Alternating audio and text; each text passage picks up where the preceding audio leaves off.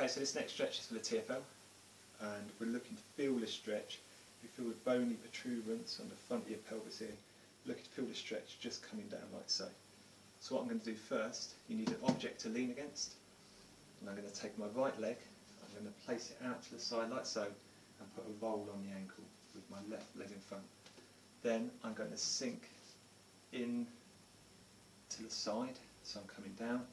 And at the minute I can't quite feel that stretch, so what I can do is I can put my hand on my hip and push, and I'm almost making a banana shape with my body, and I'm pushing until I feel the stretch, and I get the stretch in here.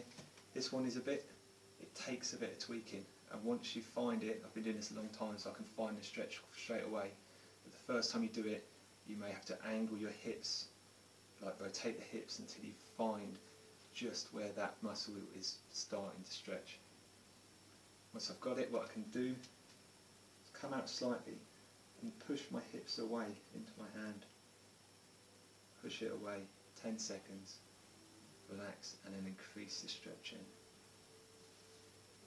Hold for 10 seconds, push away, back out this way for 10 seconds, relax, increase the stretch in for a further 10,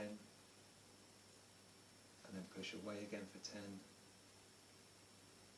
and then relax in 20-25 seconds,